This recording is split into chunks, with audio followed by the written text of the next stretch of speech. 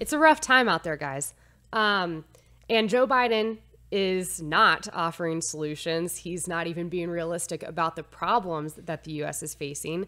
Sadly, who we're stuck with for solving our problems is the Federal Reserve.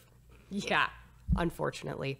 So the Federal Reserve is trying to fight inflation the only way it knows how, by hiking interest rates. So Jerome Powell, the chair of the Federal Reserve, and the Federal Reserve Committee today hiked interest rates another 0.75% this afternoon, which that may not sound like much. You're thinking, 0.75%. But when you're talking about interest rates and the Federal Reserve doing that, that's actually gigantic. This is the biggest hike since 1994, which should be signaling to all Americans that we are in danger. Our economy is not doing well if the Federal Reserve is getting to such a desperate point that it is having to hike rates to fight inflation. That is so bad.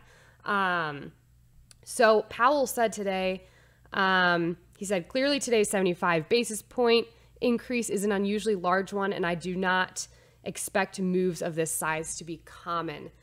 However, this is the third hike in just the past 6 months, and things are not looking up. And the Fed keeps saying, we're fighting inflation. We're waiting for things to drop down. We got an 8.6% inflation rate right now when we should be around 2% inflation. That's not promising.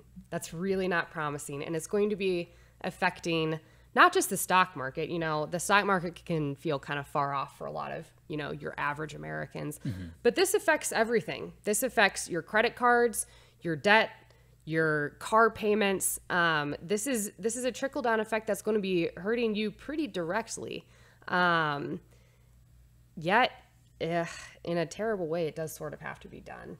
So if you do have wealth tied down in any form in the stock market, whether a 401k, exchange-traded funds, you can expect another economic punch to the face tomorrow. If the rate hikes from the previous few weeks or months are any indicator, this one could quite possibly be the most severe one yet. It's the highest percentage increase.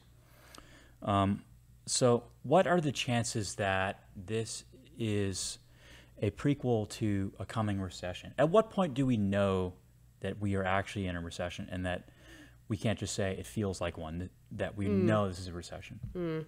There's a lot of debate over what actually signifies a recession, because recessions of such of huge magnitude are not so common that everyone's just like, these three indicators, here we go.